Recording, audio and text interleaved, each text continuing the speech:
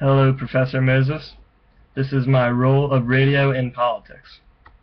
My first station that I started out to listen to was 1210 WPHT, Marcus Rubio. It was a Republican Party news station, and they talked about how Obama was off on the debate.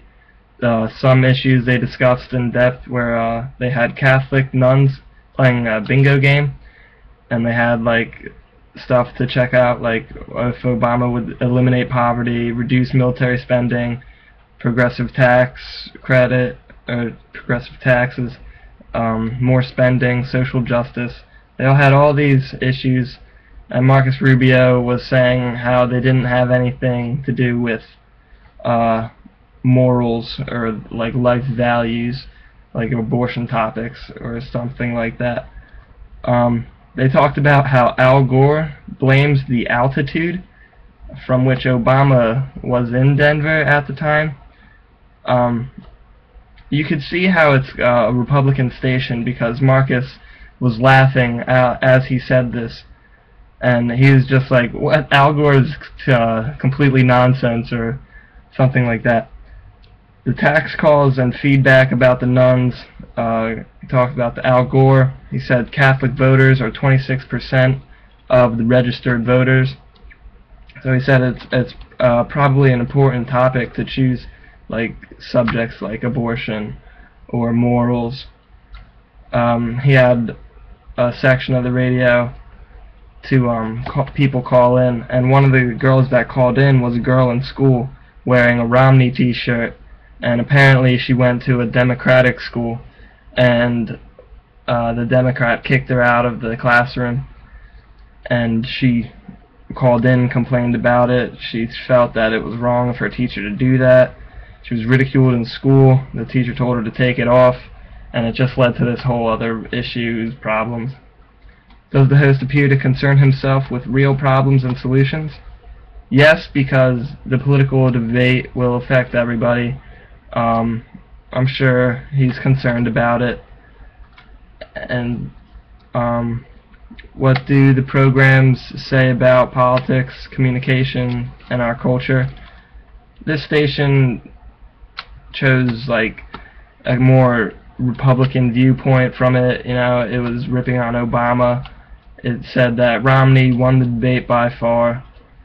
And it just shows that how a news station is like one-way form of communicating, but when they take their calls in, I guess that's how you can get the two-way aspect of communicating.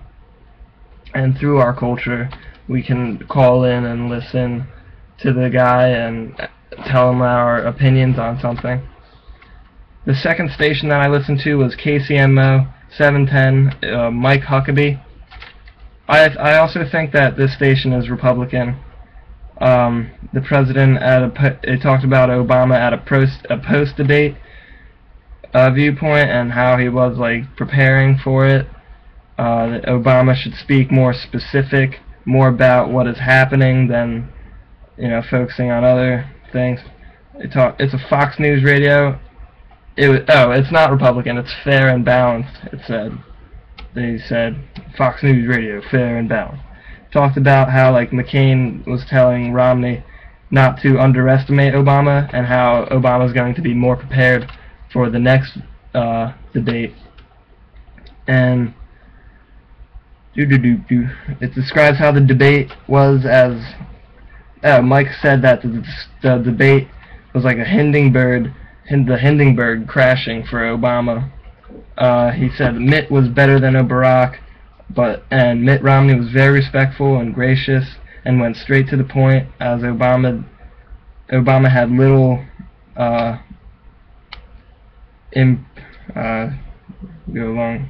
Obama had like, I don't know, I can't read my handwriting, but he compared it to the Rocky theme song, and he brought like that culture to the radio, and he permitted it as like he looked at Obama. He like wasn't there, as like he didn't have not much to say, and Mitt came better prepared with more specifics.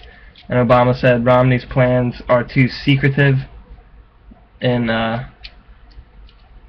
as the rally went on. Because he covered the rally aspect too.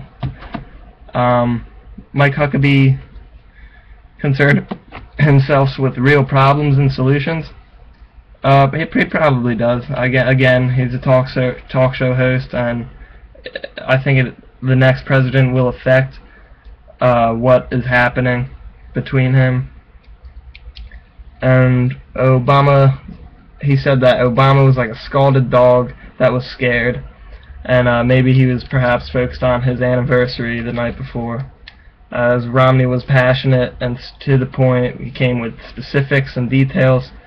And then throughout that show, he was taking calls, reading Facebooks, and reading tweets, and that could be linked to like our culture and how we communicate and the world of politics, how it's accepting like both medias.